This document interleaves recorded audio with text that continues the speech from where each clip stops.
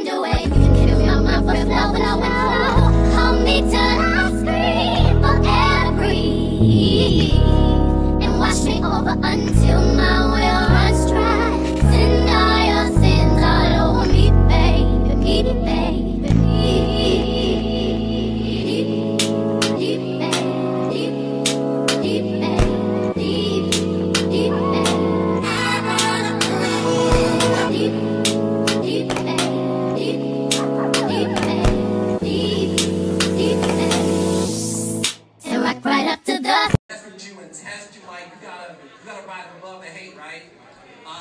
So when I saw that, I said, what the F?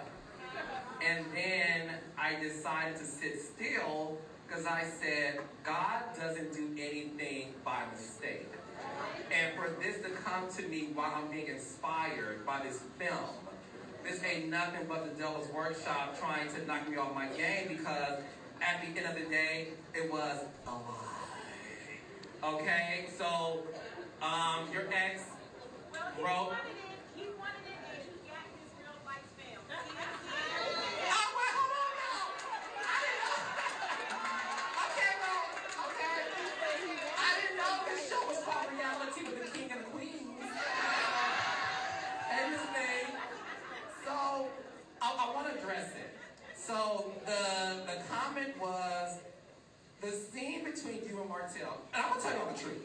Because at the end of the day, I don't have nothing to hide, right? I know, we can say, listen, when you are in this position on this stage, people will say things about you that just aren't true, because the lie spreads faster than the truth because it's authenticity, okay? And that's the reason why I know the power of my voice, honey, and I use it for the good. All the time, baby. So when I saw that comment, and the comment, I'm paraphrasing, because when I saw it, I went back to my business and watched The Color Purple, and I called Melody afterwards. We'll talk about that too. So the comment said, like, it was talking about a scene that you and Martell taped for the season finale, right? It was a one-on-one conversation. He brought flowers, and the ex Martell said that I told him to bring flowers. Now, I didn't become the king of reality TV by telling people to buy grocery store supplies. Like, if I don't tell you to do something, honey, I'm gonna charter the jet. You know what I'm saying? I got the Grinch truck at the crib, baby. If I'm gonna tell you to do something, it's gonna be on a bigger scale, not 1999 flowers from Publix in the frozen food section near the blueberries, the blackberries, the grapes, and the organic bananas. If Carlos King, I didn't get this far by being mediocre. So that's numero uno. So that's not the truth. Now I'm gonna talk about it. Can I finish? Can I talk? I can talk, right? Raise your hand if you have a microphone in your hand. Okay. So let me tell you something. I don't beg my man for something, so I'm not going to beg another woman's man to do anything. So I don't beg people to do anything, okay? When it comes to this show, and nothing stop me when I'm lying, right? When it comes to this show, because I'm going to tell you how it works, okay? And we'll get to the other stuff. Producer and talent are the cast members, right? We have conversations about, okay, so this week, what you want to do? Well, you know, I want to do da-da-da. True, right? And then we set the stage to make it happen, because we have to clear locate. All the boring stuff y'all don't care about. Every location you see, kind of call it advance and filming and scheduling and timing. Make sure their schedule is ready. All that boring stuff. Y'all just like, probably we want the tea, right? Let's watch the show. So the conversation between he and I was, and listen, this was his reality at that time. And I want to make it very clear, because we filmed that scene months ago. So months ago, there was an intention of, I want to speak to her. Okay, fine, because they weren't filming together, and you guys know that to be true by watching the show. There weren't in scenes together, right? He wanted it, and we set the stage to make it happen, right? We set the stage. I don't beg anybody, because the one thing that we do, he wanted to do it. We then asked Melody, hey, Martell would like to meet with you. Are you okay with that? She said, fine, we'll meet. Cool. Right? right? That's how we set the stage. I didn't beg him, okay? Nor did I say get flowers from the grocery food section. Nor did I feed him lines, because the other thing that was in there were actors. And that's the shit that pissed me off. I'm gonna tell you why. You can say what you want about me. One thing about me, I'm the child of God, so I only care about what the men I serve think about me, right? But don't do that to the integrity of my production, because my producers leave their hometown, their family, their kids, to come to Huntsville to make sure that this cast has a great show. So don't do that to me, nor my production. And more importantly, don't do that to the cast. Okay, I'm not Tyler Perry, Shonda Rhimes, David Duvernay, Will Packer. You know what I mean? I don't have, this is no shade to me, I don't have the mental intelligence to create something out of thin air and say, hey, Melody, so when you go in there, girl, you're going to say this, you're going to say, I got coins to make and I'm friends to fake, honey. Yes! I'm not that bright. When it comes to that, I follow the reality. So that was disgusting to me because it's not true. And I was disappointed because there's history here. Like, the reason why we have a Love and Marriage Huntsville is because they came to me wanting to do a show. And then collectively, we talked about what it could be. So there is history there. And I'm going to be very honest, my heart was broken because it's one thing for you to be mad that at that time is how you felt. Don't throw me into the mix. And don't do it to the point where now you're having people question my integrity. Right? Okay, hold on, baby girl. My sweet pea. Okay? So then I did speak to Melody. I mean, I'm like, did I miss something? And the thing for me more so was, it just wasn't true. Like, it was true, I'll say, okay, but it just wasn't true. So when you saw that, what went through your mind? Because, again, I said this earlier, you take the show very seriously. And there's no acting on Love and Marriage Huntsville. Now, these other reality shows, child, they're silly. Go ahead, boo. My reaction was, y'all ready? Yeah. You gotta go.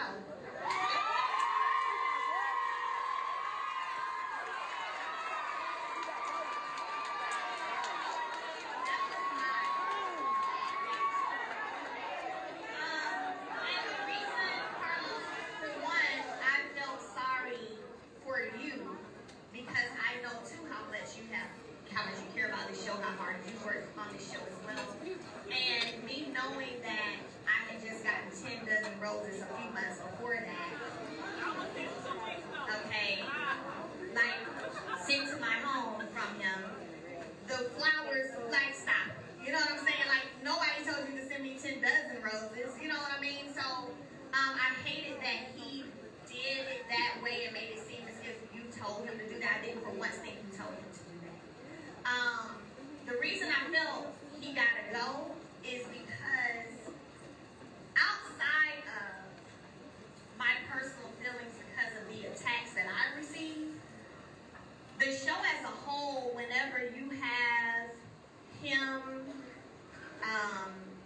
his, I don't know what I should call a significant talking about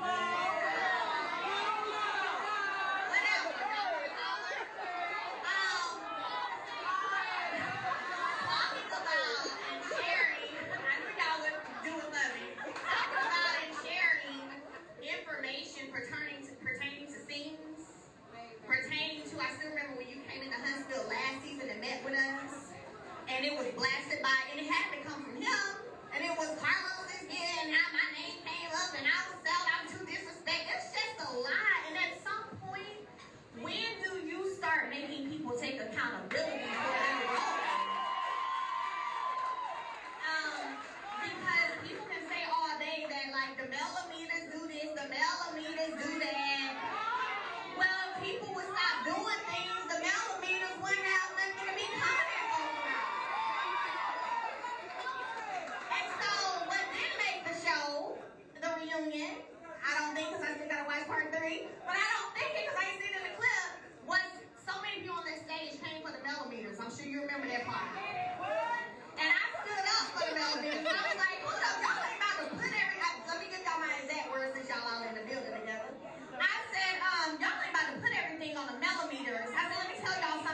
y'all forget how the millimeters came about. The millimeters came about because every one of y'all got on this stage right now, started attacking me as a unit. And I said, so women said she's not going to stand by herself.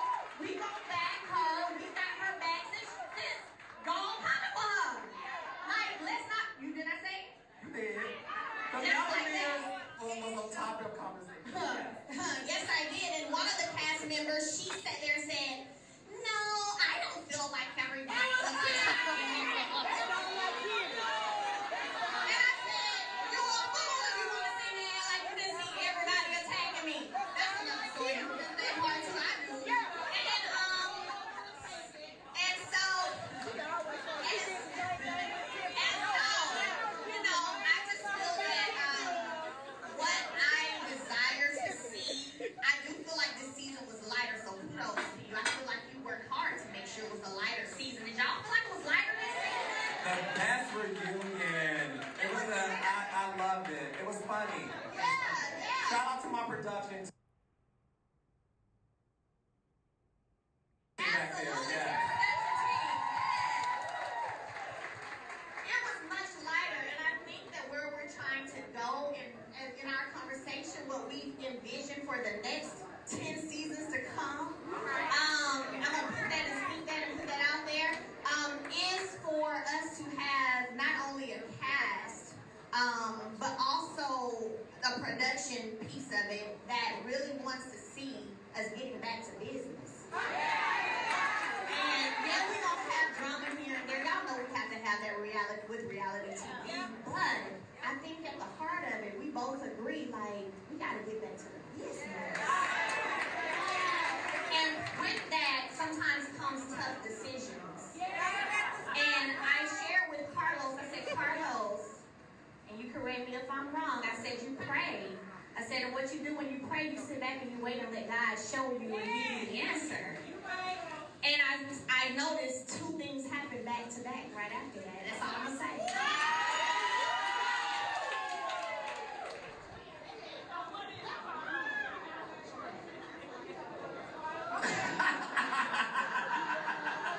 Okay, got Carlos tongue. I know you lying. I know you lying. Ain't okay, got Carlos tongue. I got it.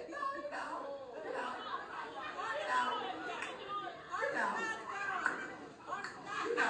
Okay. Y'all are crazy. Something else that came out was the arrest of your ex-husband. Okay.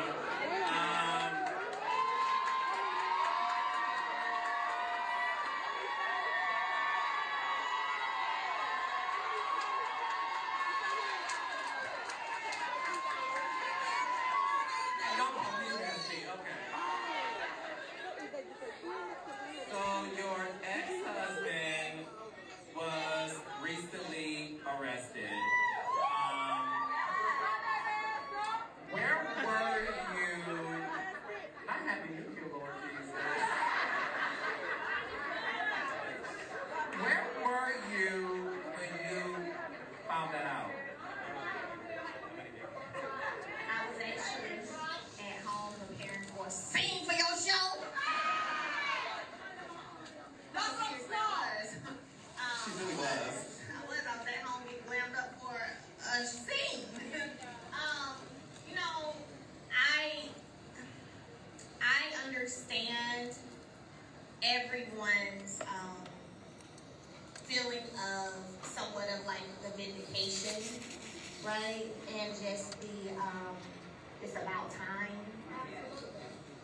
And for me, believe it or not, while I'm there too, it also wasn't a matter that was fun for me. It was not, I wasn't at home cheering and laughing and like, oh yay, no, I wasn't. And Lauren is here. She was at the house with me doing my makeup and she can attest to this. I was actually, you know, for one, I was wondering about my children. Let's keep it above. Any mama out there knows. That's the first thing. Is like, where my kids at though? Like, how are my kids? Where are they? And not to cut you off, she's telling the truth. I called her to check in on her, and she was frazzled. And she said, Carlos, Thank you for calling me, checking on me, but I'm worried about my kids. I need to find my kids. Go ahead. Yeah, absolutely. And so, I will say that, and my brother says this about me too, because he's like, I bet if he had came to you and apologized, knowing you and how your heart is, you probably would have forgave him and never even filed and signed the warrant. And he may be a little right, but maybe not. But what I will say is, anytime you have to go through with making such a tough decision that you know impacts your children as well, that's always tough, man. That's always tough. But I think there had been just so many transgressions, one after the other, after the other, after the other. And no matter how many times I sat back at times and tried to keep my mouth closed and see, you know, you think if I'm saying nothing, it'll die down. They'll leave me alone, just please leave me alone. But I also have a breaking point too, where I'm like, okay, they ain't leaving me the hell alone.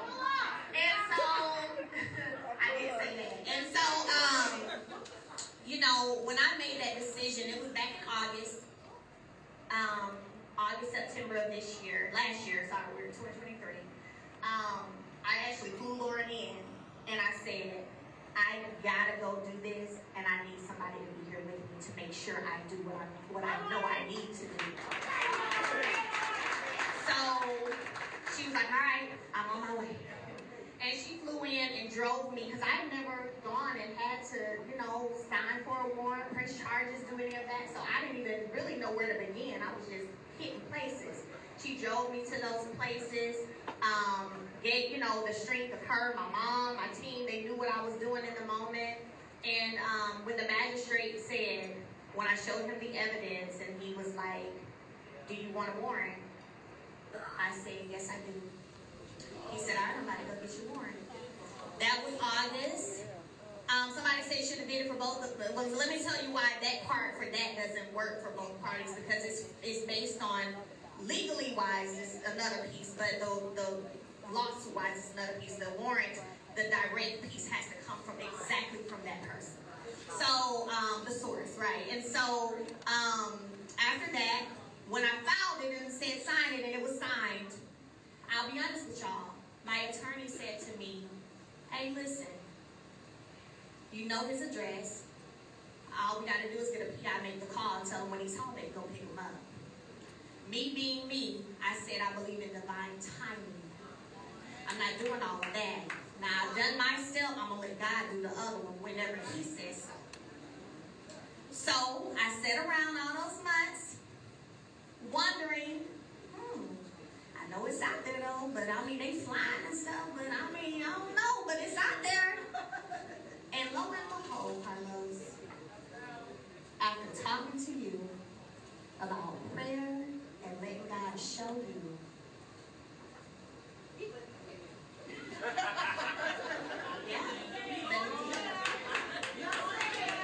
and it wasn't me, I didn't make a call. You know, if you have a warrant and you go to certain places trying to get certain things, that pops up. And that's what happened.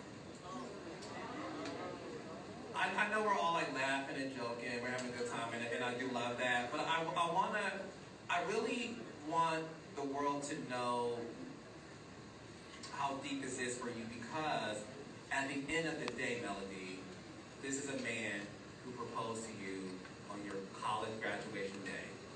You have 4 kids by this man, and obviously you were madly in love. You guys were a power couple. You guys were a power couple in the city. You guys built this foundation, and your kids are wonderful.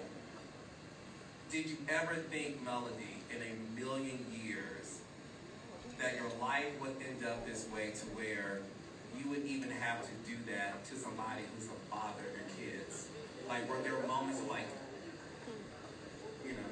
Never would have imagined that, but I will say along the way the telltale signs became present. And especially hindsight is everything, right?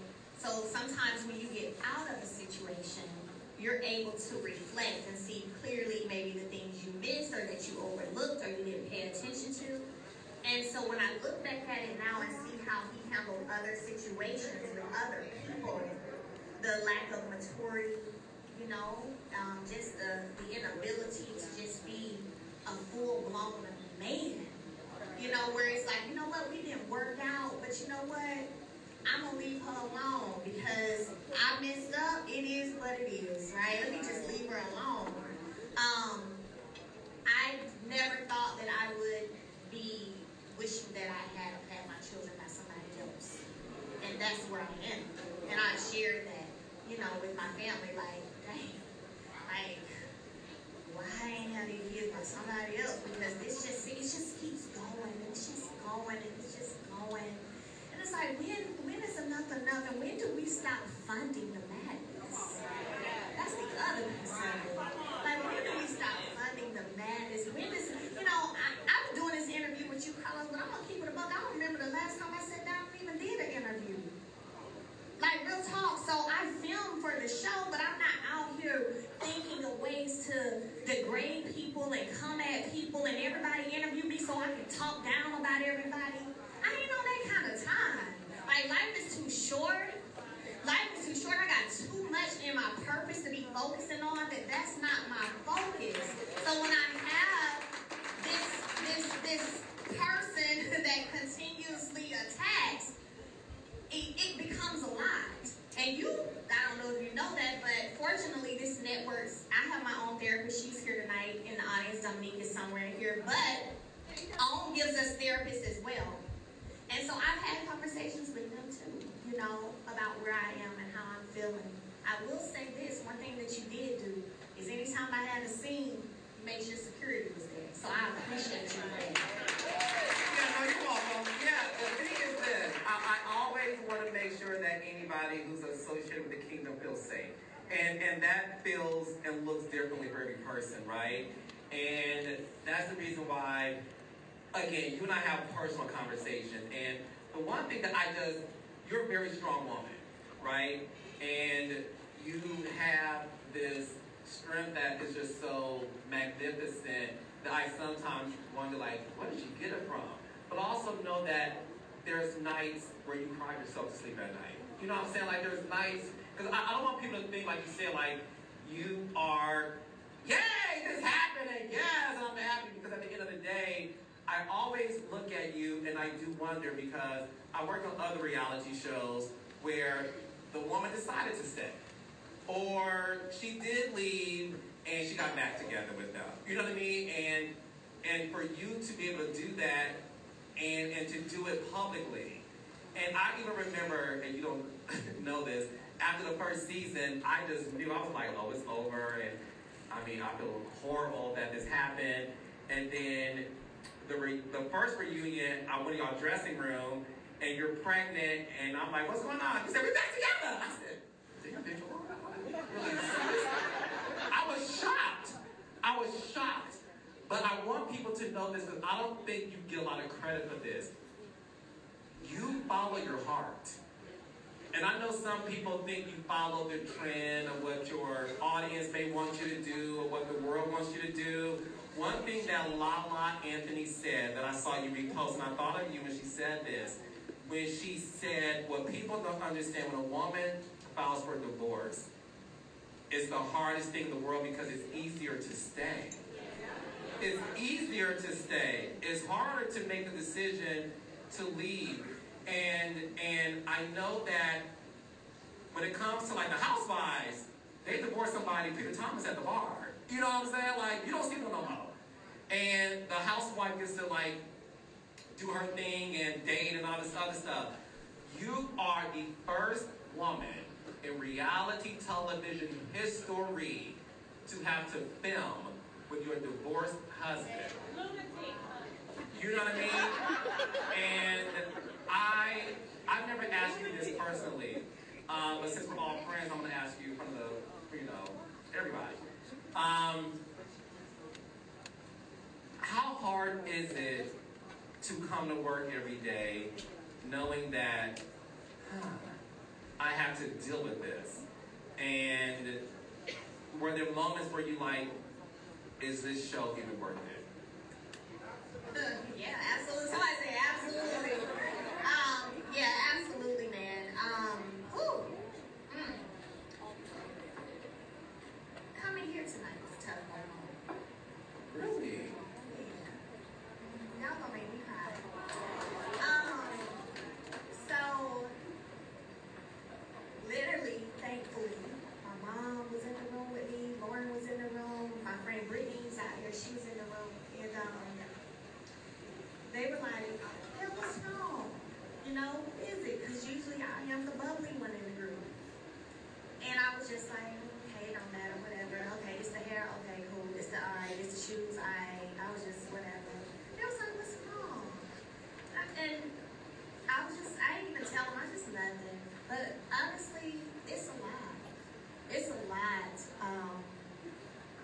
whenever you are sharing the spotlight, so to speak, thank you,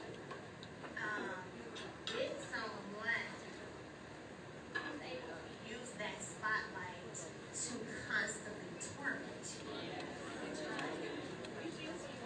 And, you know, I've never seen nothing. I have plenty of uncles. I ain't never seen nothing like it in my life. And knowing that at times, because I'm on a show and a shared platform, sometimes, Carlos, I feel like when y'all gonna step in.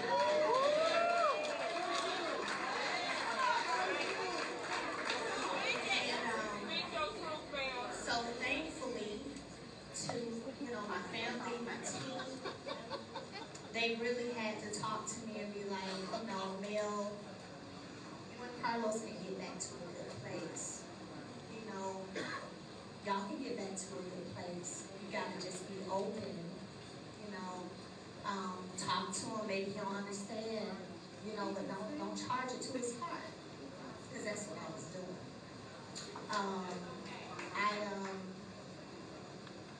It was times I ain't want to talk to you. Just being honest. No, this is the platform to be honest. Go ahead. But thankfully, the strength came, you know, and we got to a place where we started back talking again, like we used to talk.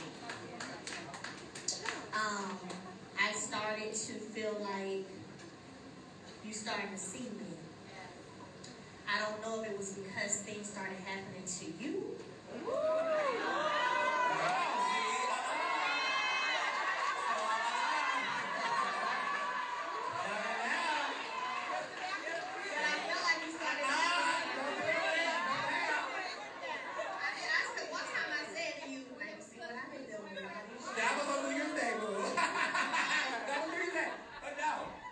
We're gonna talk about it now. Let's talk about it. So, obviously, listen, I am aware, right, that I'm the face of the production, right? And that good or bad, everything falls on my lap, right? And stop me if I'm wrong, right? So I helped create and build this show. And I worked my black ass off to do it. Boots on the ground, what we doing, hire the right people, boom, boom, boom, boom. And then there were tons of like personal conversations, right? Like, what you gonna do? You know, is this person gonna be on the show? Because baby, that's up to y'all. Like, I'm not gonna be this sneaky producer. Like, walk through the door, no, you're gonna be surprised by somebody. Like, it wasn't that type of show. So we have those conversations. So we're gonna be real tonight, right? So obviously, I left the Real Housewives of Atlanta, left the city of Atlanta, moved to Los Angeles, built this show, hired a great team of producers to be in Huntsville, and I worked my ass off to be there day to day. But as I was building this empire, right? So what people don't realize is, yes, I'm the creator, the executive producer. I'm not there day to day, every single day, minute to minute, boots on the ground, right? Traveling, you know, all that stuff. So at one point in time, the show gotten so big, right? I'm still involved, but I'm not as involved as I used to be because I have my, oh, I got this other show to do, I got this Go Collective, I got this, and my podcast, I got all this stuff, right? So me and her we've never had an argument, ever in life. So I didn't know. You know how like when you have a straight A student and you feel like, oh, they're good, they're just child, like, they worry about these the D's and the F's, child. You know, like you pay more attention to like the ones who need you.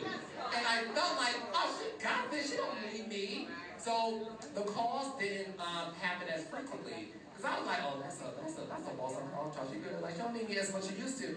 Now, Latrice Rogers needs me on Mel Collector. Letitia, you know, like that was my thing, right? But there was that. And then one day, last year she called me. And she said, Kate, you and I talk. Well, yeah, always. Every time she calls me, I pick up, right?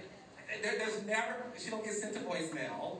Or every time she has called me, I pick up the phone, like, what's wrong? What's wrong? Again, because she doesn't call me, when she does, I'm like, what's wrong with you? And we had an hour-long conversation. And she shared with me what she was going through. And I said, I had no idea. And I said, I'm sorry. I just didn't know you were going through that. And then I said, what do you need me to do? What do you, what needs to happen? And that's when we started to put protocols in place to make sure she felt like she was being heard and things were happening. And obviously, I work with networks, so I can't tell everything, child.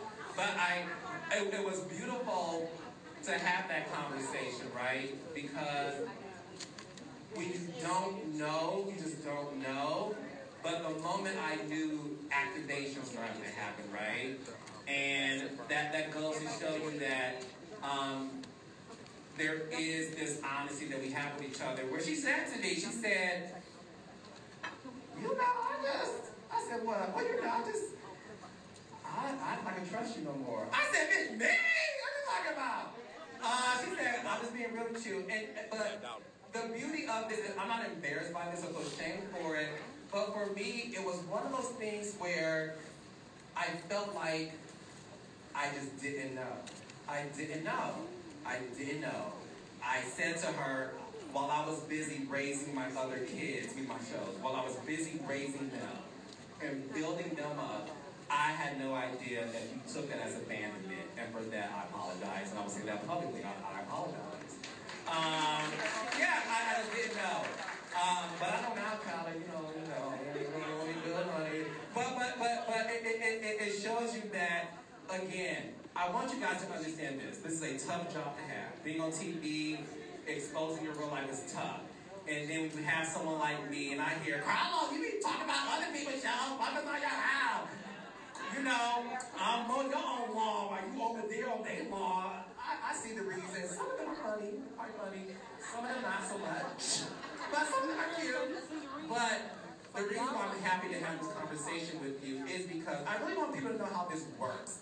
And that I'm never going to be somebody who doesn't take accountability for myself to say, I could have done better, and I should have done better. I apologize so much. If you ever felt for a millisecond that I abandoned you, or wasn't here for you, or was doing whatever, you know, for the show, because if that was the case, if this show ever became for my love and adoration for you, then a side order would have been on the show season 1. So we all know that I have always made sure to show you that this ain't gonna be that. So, but thank you for that. And I'm happy that y'all, so leave me alone, millimeters. I don't know what I'm saying. I got to stop reading me, millimeters. Okay. No questions. I'll look y'all back. One of the things that's in the press right now is one of my producers married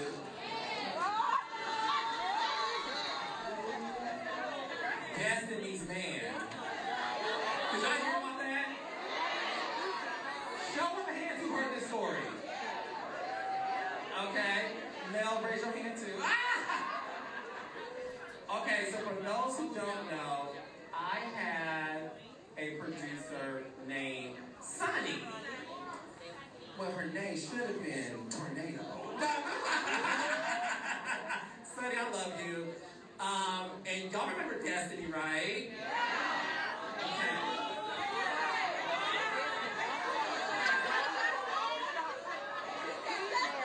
Not who? Marcus, you did.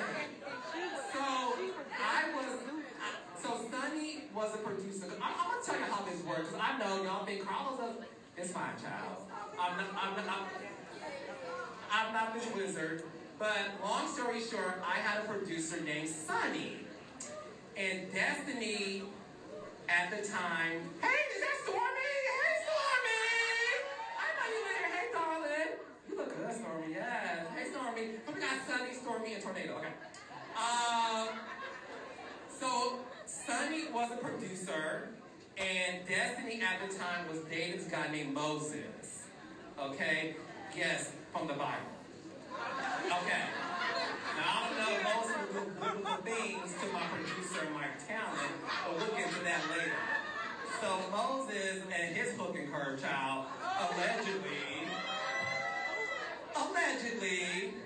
was interfacing with my producer. So again, what I just said 5 minutes ago, I be like doing this, doing that, doing that. So I don't be knowing half of the stuff. I'm like, wait, what? So it came out recently that Sunny married Destiny's man.